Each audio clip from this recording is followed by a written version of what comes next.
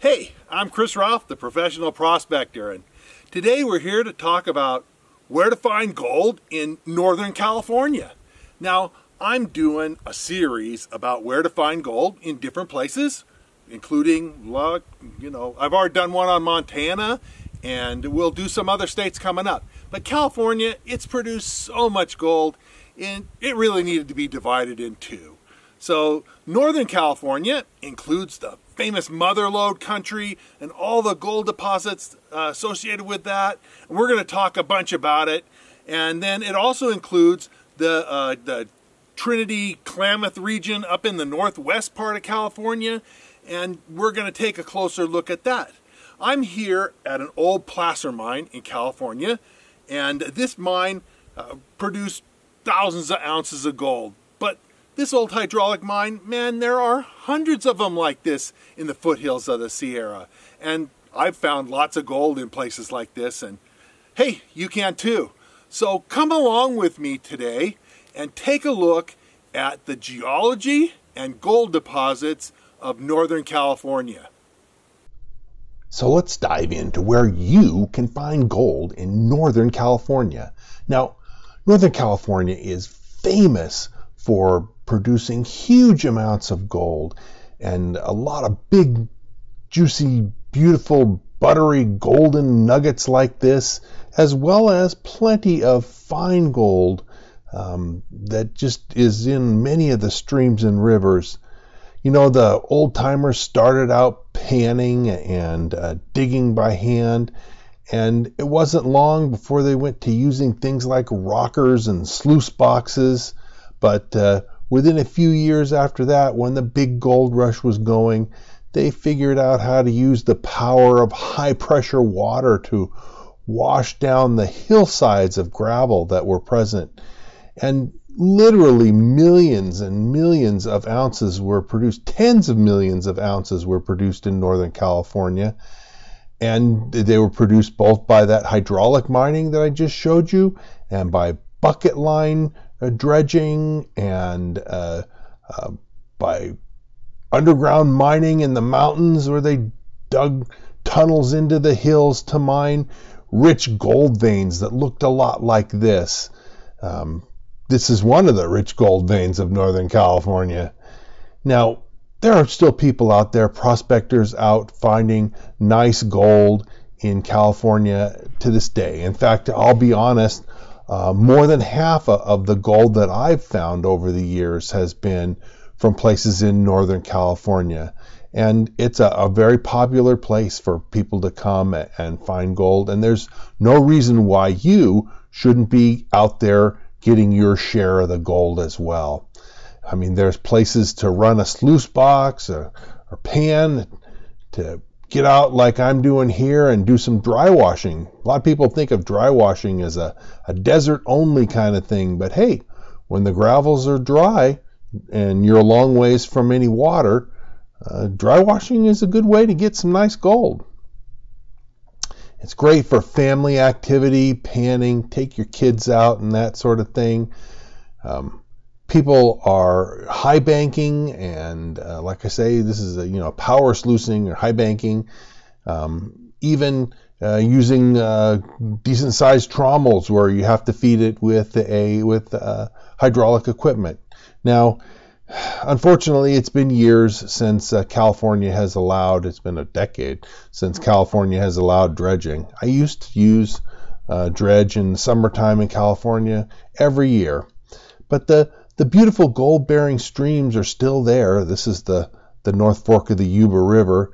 And, not only are the big rivers, the bigger streams like this gold-bearing, but even the little tiny streams like this, the little creeks that flow through the area, almost all of the area in the regions that we're going to talk about on the western slope of the Sierra and up in the Klamath Trinity area, virtually every little stream has gold in it. And we're going to talk about some of the places that you can go and find gold. We're going to talk about the gold districts of California because there's a lot of them. Like I say, people are still out there digging. You have organized digs The gravel that they're digging in here is part of an ancient tertiary channel in the Sierra.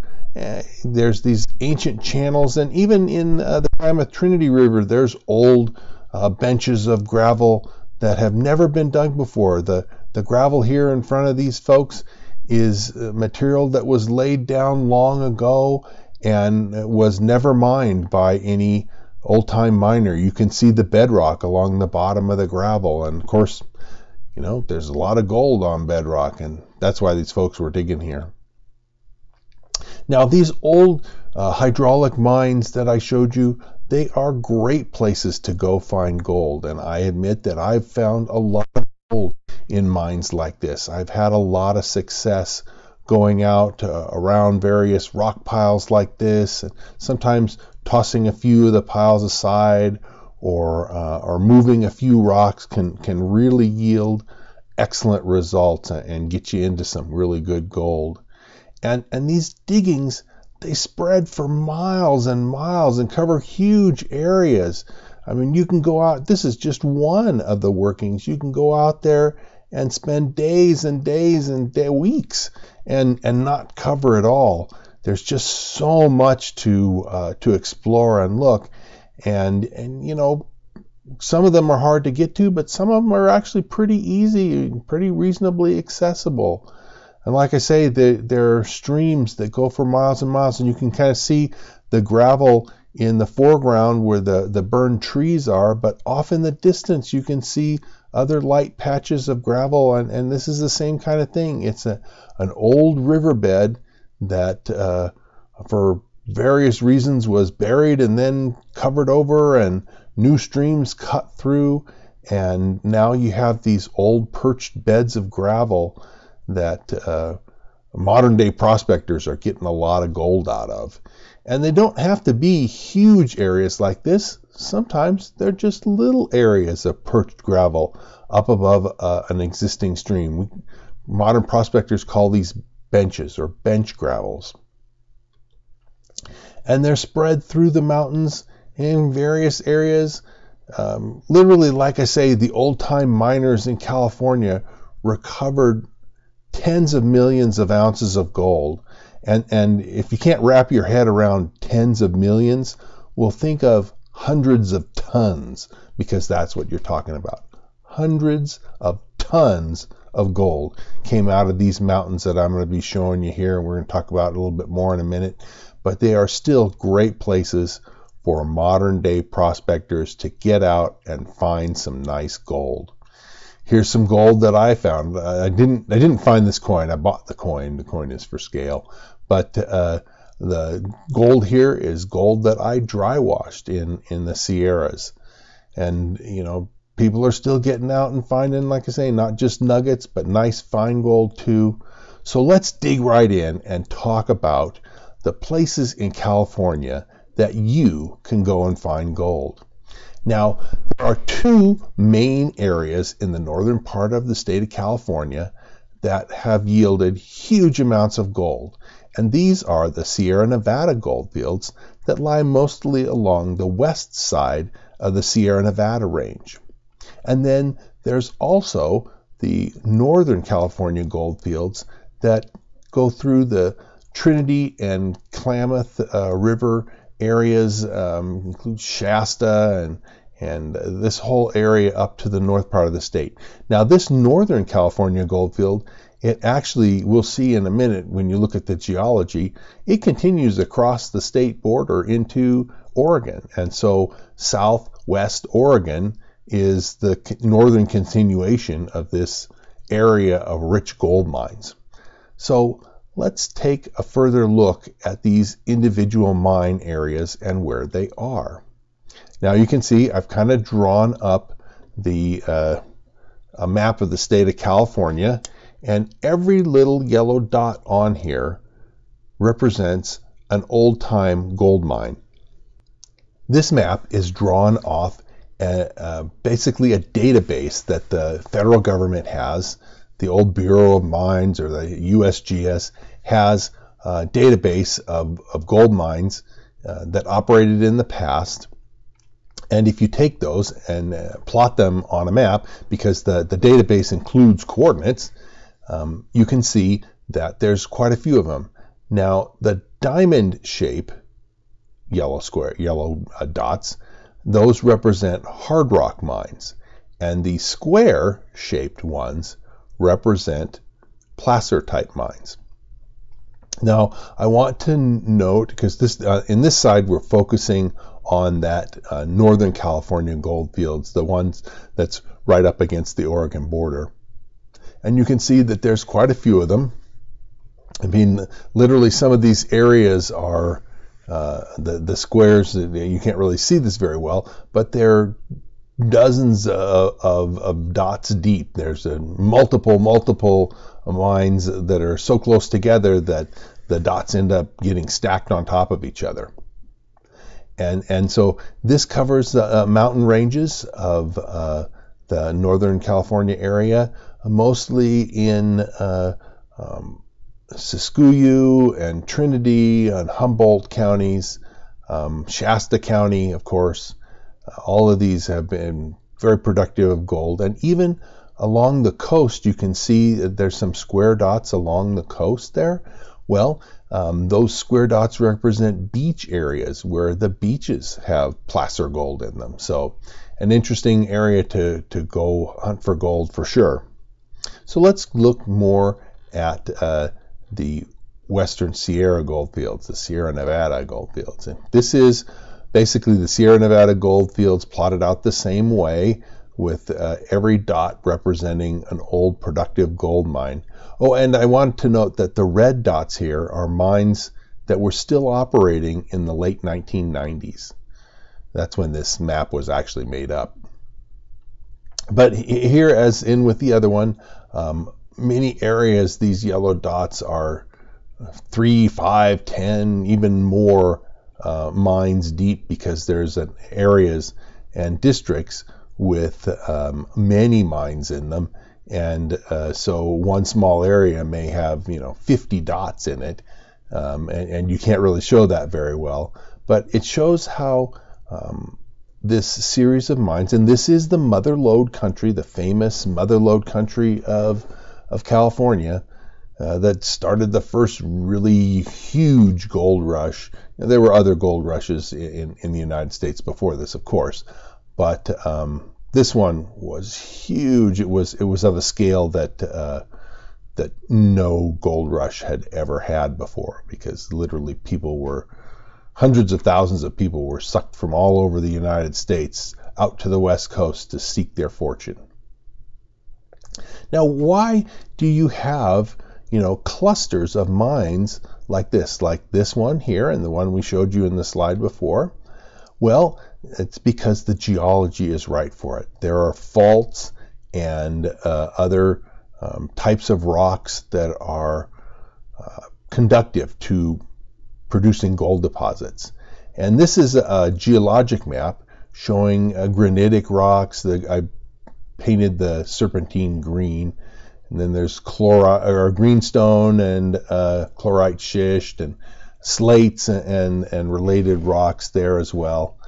And you can see the lines, the black lines, these are, it's shown as gold belts or vein systems. And you can see that there are gold vein systems spread throughout this area.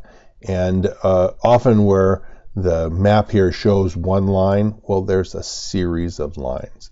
It says vein systems or gold belts. It's not just one vein is marked by these lines, but many times it's dozens of veins that will be more or less parallel, and they will go through an area. And they're all related to ancient faulting that happened in this region, where faults were broken in the rock, and later gold-bearing solutions were forced up through these fault zones and deposited rich deposits of gold.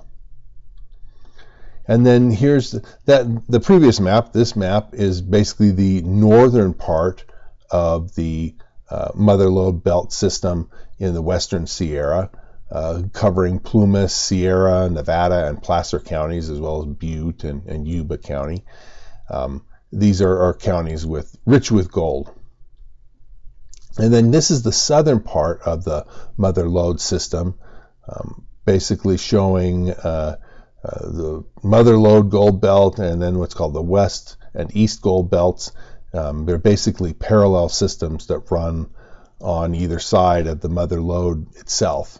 Now, I've colored some of the serpentine green in this, but because of the scale of this map, it was hard, and because the bodies of serpentine, a lot of them are narrow and long, and so they're not clearly plotted as well as on the previous map. But still, it's important to note that in the Mother Lode country and the Western Sierra, many times, so certainly not all, but many times some of the richest gold deposits are associated with systems that are close to or parallel with belts of serpentine rock. And that's an important thing for you to remember as a prospector.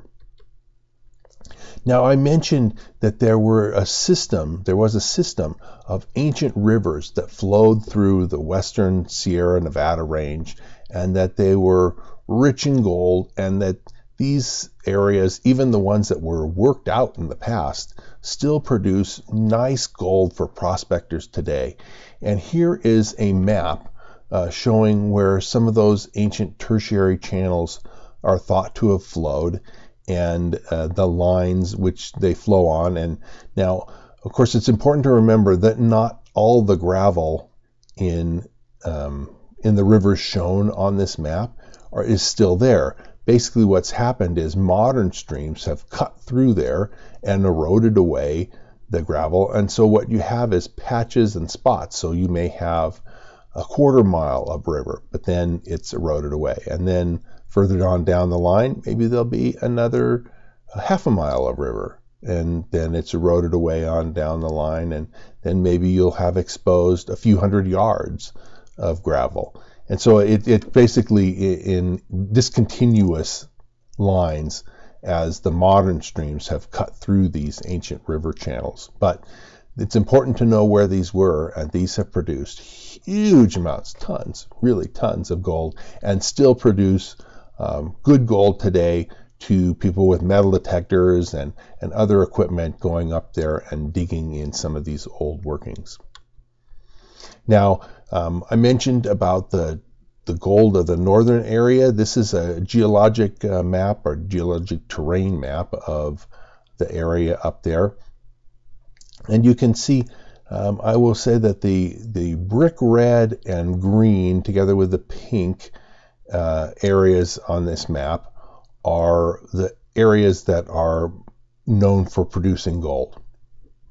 And you can see the green gold-bearing area extends north of the California-Oregon state line into Oregon, and the same rocks that produced gold in California produced gold in Oregon, north of the border. Of course, political lines are made for political reasons, and the geology doesn't necessarily follow political lines. And of course, the geology is much older than the United States. So anyway, you can see here the areas of the northern gold fields that were productive in the various counties. Now, we're going to take a look at some of the different districts of California that have produced large amounts of gold.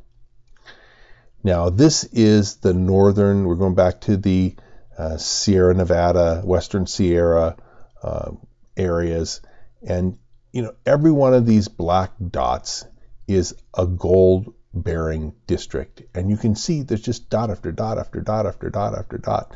And eventually, when you get up to farther to the north, they kind of spread out. And then above where this map is, they pretty much have petered out. What happens north of this map is at the north end and further to the north, all the gold-bearing rocks are buried by younger volcanics. And so you just don't see the gold because younger basalts and other volcanic rocks have buried the gold-bearing rocks, and so they can't be seen. they're down there underneath, further down, and there would be more gold down there. But if there's 500 feet of barren rock on top of the gold-bearing areas, you're not gonna be able to see or do anything with the gold-bearing area that's 500 feet down. So anyway, some of these rocks, some of these districts have been hugely productive, again, produced millions of ounces of gold. Some are more known, like in the kind of north center of this map, there's a district called LaPorte. And all around LaPorte, there are a number of districts that have to do with those ancient rivers that I just mentioned, because there's a line of ancient rivers that flows down from LaPorte to the south. But each of these districts has its own history and own special flavor of geology and potential to find gold. And if you get the feeling that there are so many areas here that are gold bearing, that it just covers over the whole range, then you're starting to get the feel for how this works. Here is the southern part of the Mother Lode country, and you can see there's a whole belt of gold bearing areas that continues in a kind of a southeast direction. And you can see as you go far enough southeast, they start to spread out and disappear. And again, the same sort of thing. The gold-bearing area peters out. But each of these districts are famously productive, and some, of course, more famous and productive than others.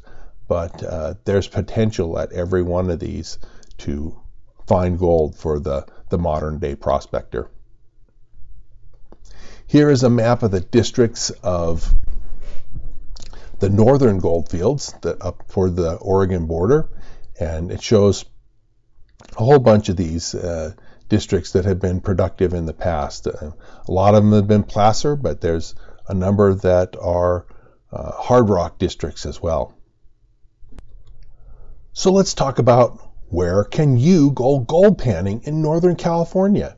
I've shown a lot of districts, and a lot of those districts, if you go up there and poke around or maybe ask permission or that sort of thing, you can get in there and get access to some areas to find some gold.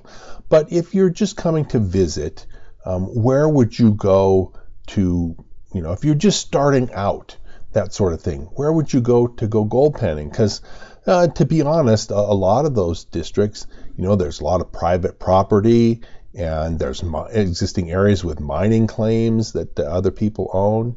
And so where are there areas that without a mining claim, you can go gold prospecting and panning in Northern California?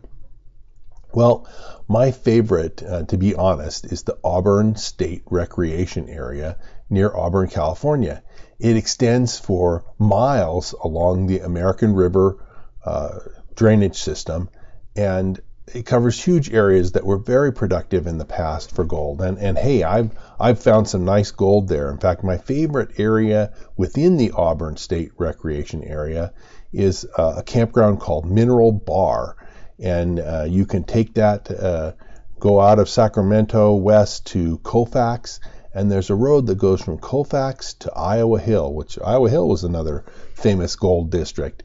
And if you take that road from Colfax to Iowa Hill, you'll drive down and cross the North Fork of the American River, and there at the bridge crossing, there's a campground. And all along the river there, people have found gold. There's just a beautiful area to visit.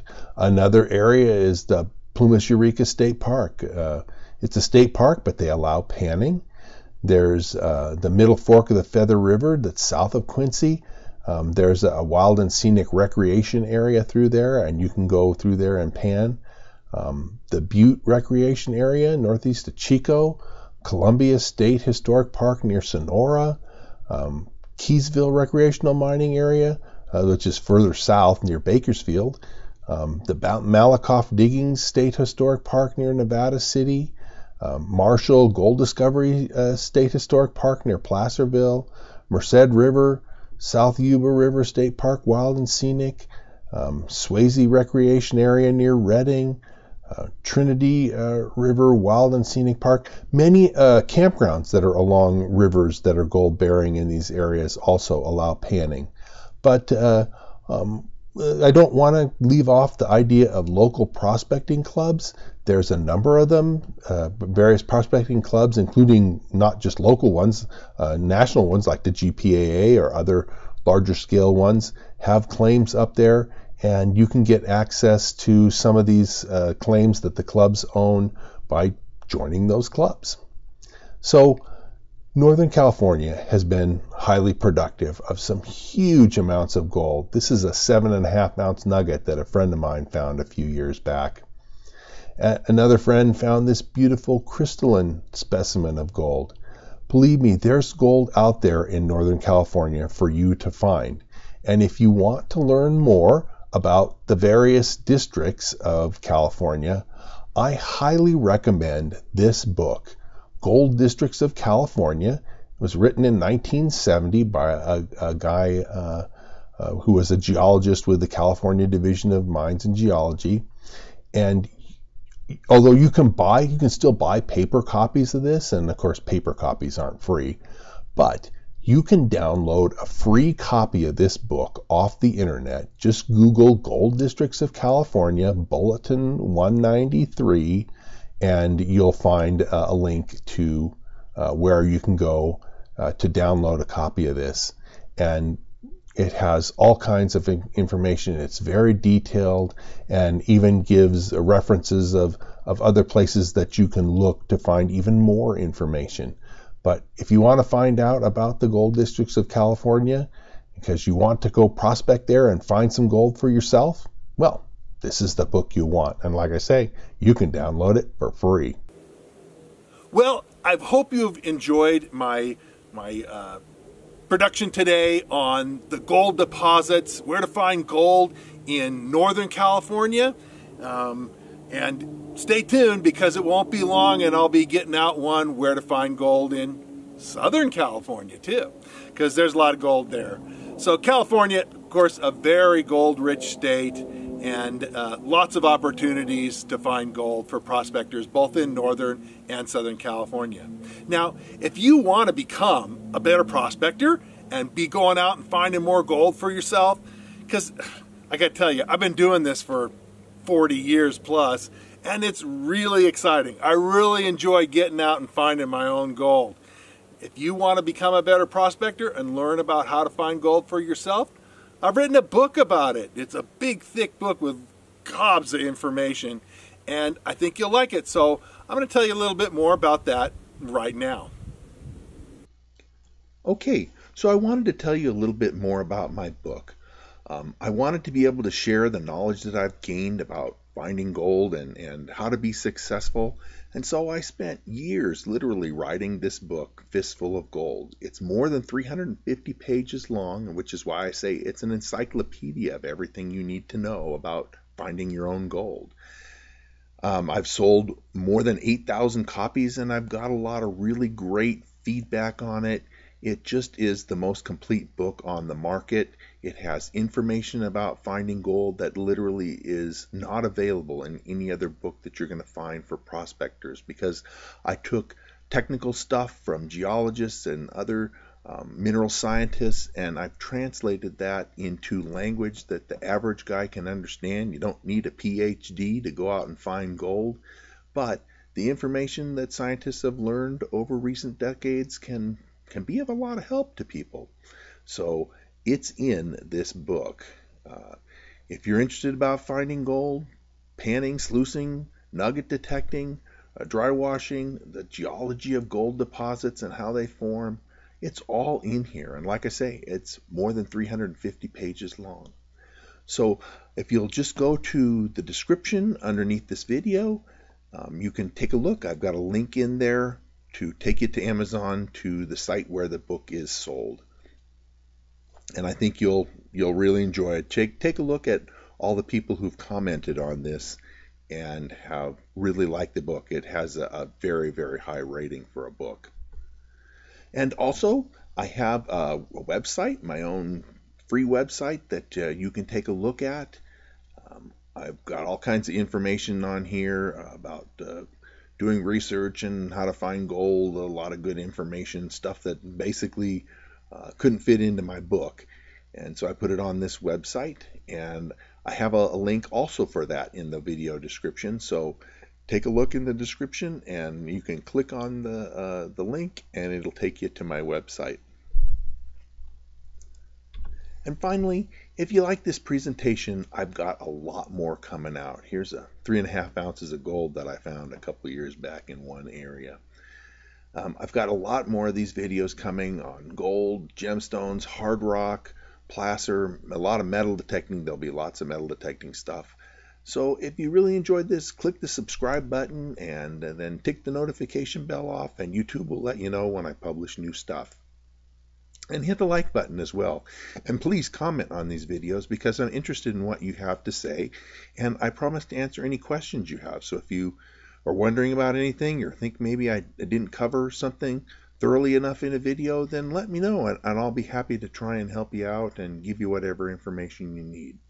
So thanks a lot, and hope you enjoyed this, and we'll see you again real soon.